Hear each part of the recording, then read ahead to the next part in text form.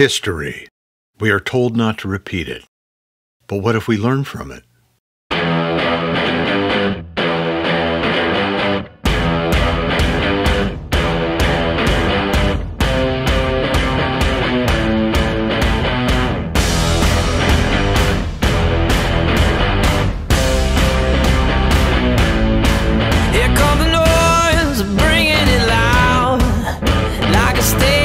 Shaking the ground.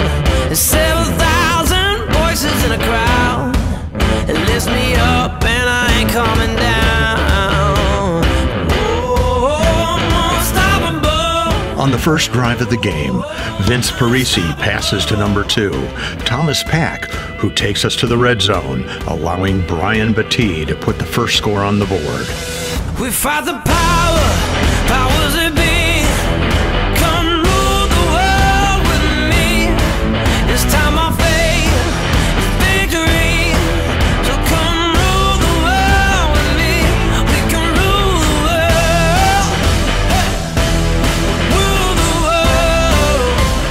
As the Sailors' defense continues to heat up, Jason Scott intercepts a Terrier pass for an early game turnover.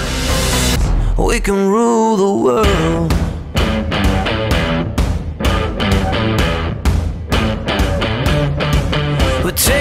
Battie wastes no time running up the sideline and getting the Sailors into the red zone. On his next carry, he punches through the middle for another 6 points. One day the week will soon be strong. Taking control of the ball, Parisi passes to Keandre Collins for a Sailors first down. Continuing the drive, Thomas Pack makes a catch to take the Sailors to 1st and goal. Then, with a flashy spin move to break the tackle, Battie runs the ball into the end zone for a 3rd Sailor touchdown.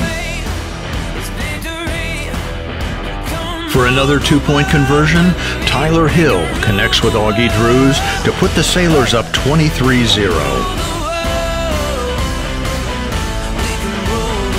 Sailors' defense continues to shine as Terrell Pack pulls in another interception, running it all the way for a pick 6. Here comes the noise, and we'll turn it loud.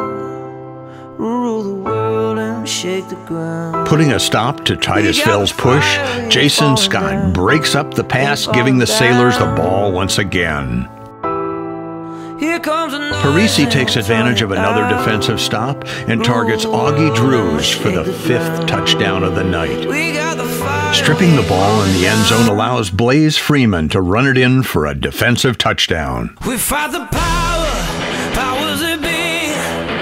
Turning over on downs, the Terriers give the ball back to the Sailors, allowing Battie to shoot across the line for another 6 points. Storming forward with an unstoppable power, Dominic Bennett intercepts another Terrier ball. Junior Tyler Hill steps in as quarterback and hands the ball off to Thomas Pack for another crushing touchdown. We can rule the world.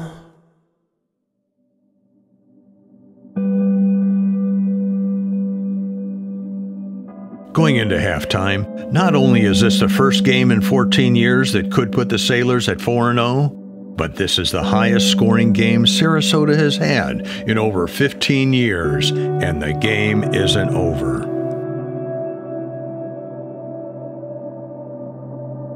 The Sailors know what it's like to be on the other side of the scoreboard. They were the team that other schools wanted to play for homecoming week, just so that they had the guaranteed win. They were the team who took the weekly beating, but not anymore.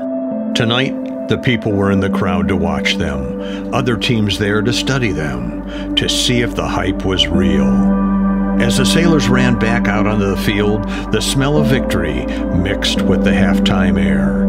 The boys knew this was their first step, but there are many more to come.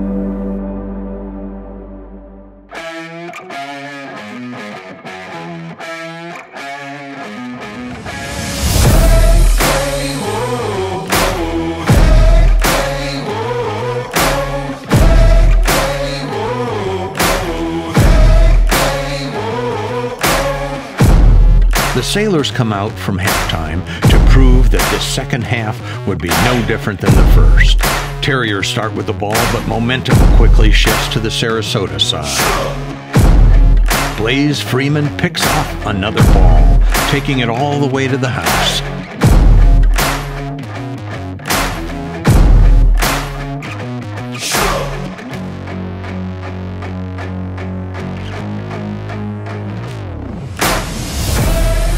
Matthews' consistent kicking sends the Sailors' score to 65-0.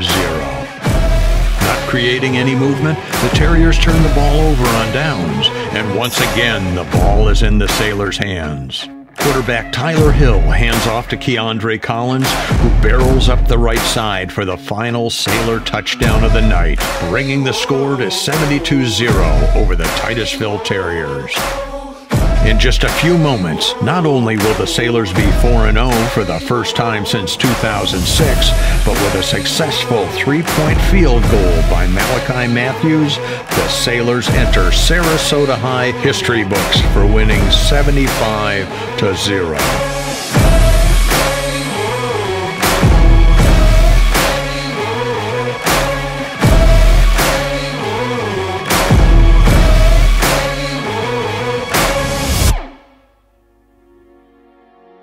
A lot of history was made on Friday the 13th, and there is still plenty more to be written. This battle was won, but the season is still far from over. This week, the Sailors will take on their toughest test of the season thus far, the Port Charlotte Pirates. Alumni, students, teachers, friends, and family, your 2019 Sailors need you cheering them on. Come out and be a part of what you've built. They play for all of us, one battle at a time. No mercy, no stopping, until victory is ours.